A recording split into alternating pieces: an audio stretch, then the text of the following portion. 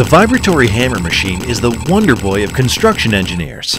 How is this machine able to penetrate piles into the strong soil with the ease of a knife cutting through butter? The answer lies in the genius of this machine, as well as the strange behavior of soil when it vibrates.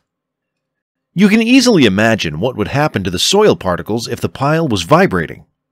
When vibrating, the skin friction value between the soil and pile is less than the normal value. What's even more interesting is that when you change this vibrating frequency, the skin friction value varies. At one particular frequency, the frictional value becomes the lowest. We should target this frequency for easy penetration of the piles. If you look more closely at the soil particles, you'll notice that they're exhibiting vortices, a kind of motion similar to fluid behavior.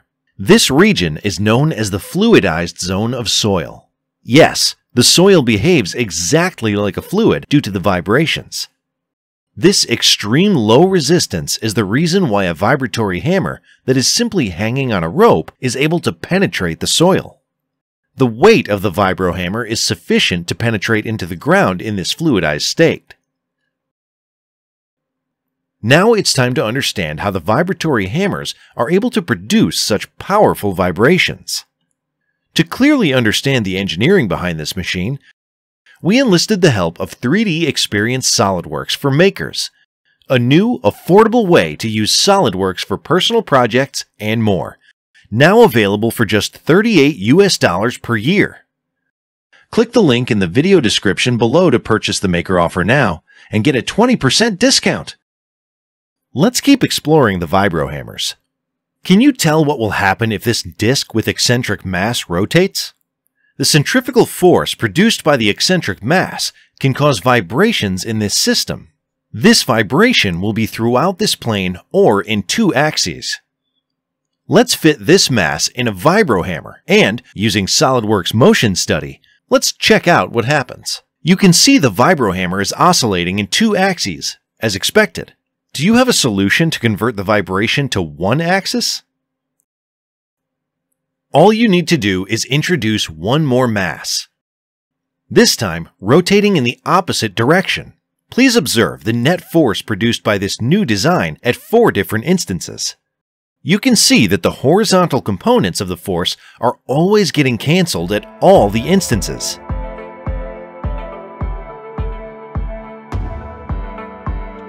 Thus, one component of vibration is cancelled out, producing a unidirectional vibration. SolidWorks Motion Study also confirms the same result. That's perfect. This unidirectional vibration will be able to penetrate the soil easily. However, at the start and close of the machine's operation, we need a low amplitude vibration.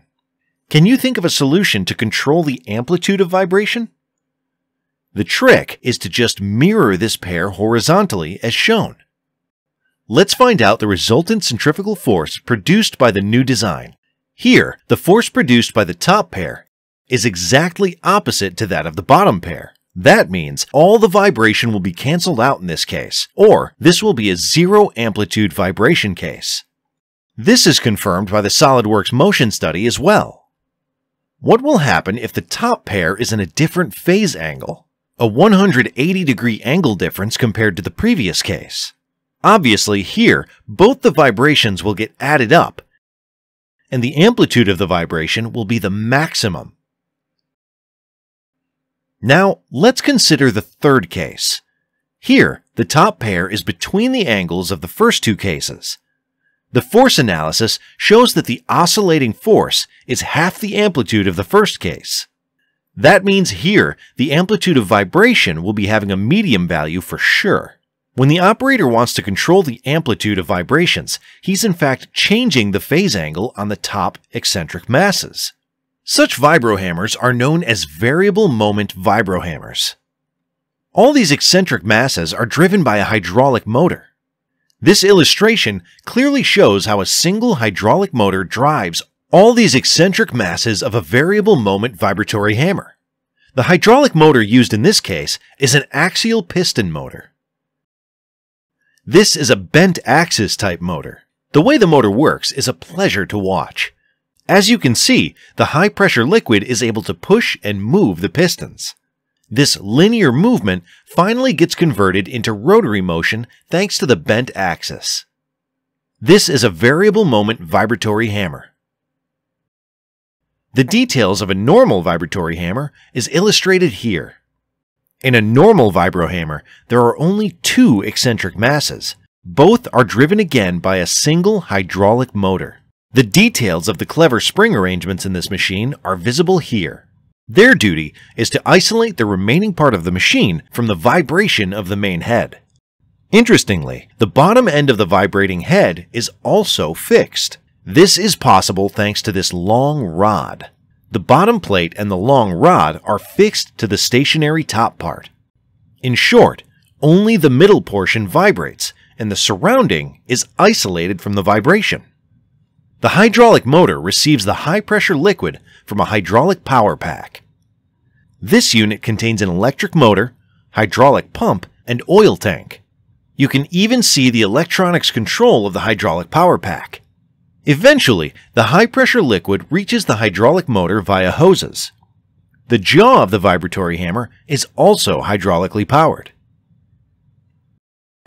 I have built a humble vibro hammer with help of two vibrating electric motors.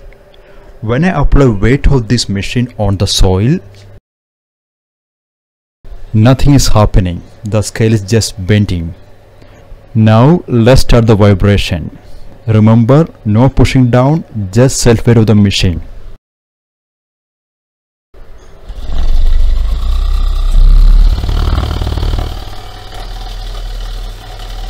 Wow, did you see that?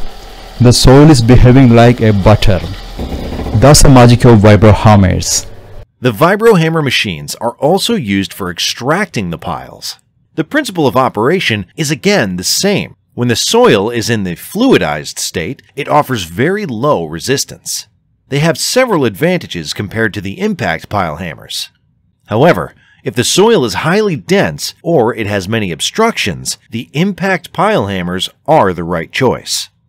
Theory of vibration is a difficult subject to master. However, with the help of SolidWorks Motion Study, we were able to do a lot of fun vibration studies. And they matched with the real experiments. It was a real treat to play with these models.